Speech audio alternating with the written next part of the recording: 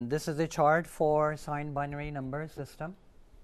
Here you can see that all positive numbers have 0 at the leftmost bit, and negative numbers have 1s in the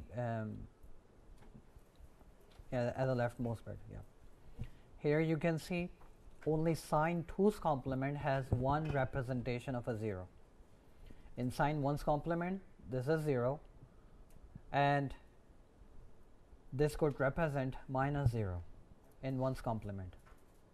Okay. In sign magnitude also, this could represent 0, and this could represent negative 0. That is why sign magnitude and sign 1's complement are not used in practical world. Only sign 2's complement is used. If I ask you to convert, take the 2's complement of 0.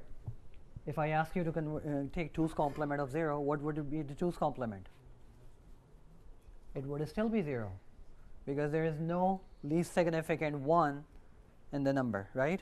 It would still be 0. So that is why 0 has only one representation. But in 1's complement, if we take 1's complement of 0, all 0 bits, it will be 1, 1, 1.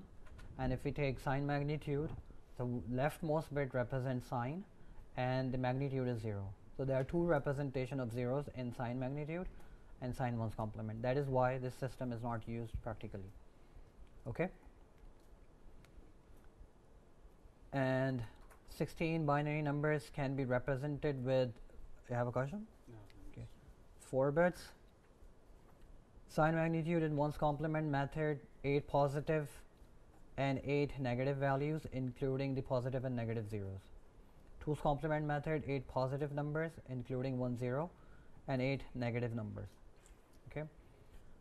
So it can tell us, it can help us find what values we can represent in 8-bit, 4-bit, 16-bit.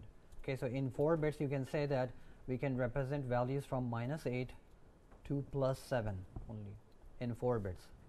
Okay. Generally, if we have been given n-bit 2's complement number, so suppose this is a binary number, we multiplied with the rising power of 2. Okay. So what are the smallest and largest value can be represented? So this is -2 to the power n minus 1 can be represented, but 2 to the power n minus 1 cannot. Positive 2 to the power n minus 1 cannot. Okay. Why? Because you can see if you are representing a number, let me just copy this one first, and 2 to the power n minus 1.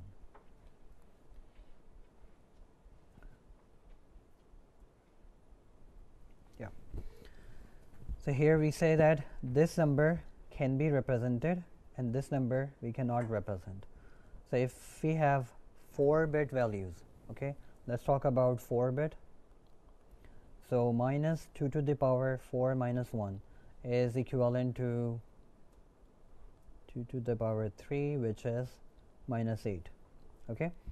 And if we talk about this 2 to the power 3, which is 8, we cannot represent 8 in 4 bits.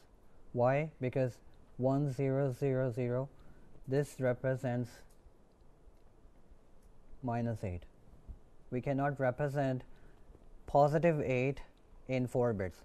In order to represent positive 8 in 4 bits, we need to have an additional bit. Now we can say that this is positive 8. Okay.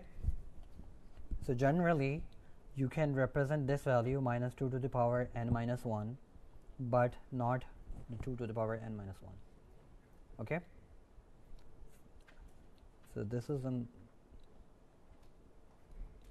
so here you can see in number of 4 bits, -8 is the smallest value that you can represent, and the largest value that you can represent is 7. Similarly, for 8 bits is -128, positive is 127, and so on. Okay. Any question? So that was the question that you were asking, how many number of what value you can represent.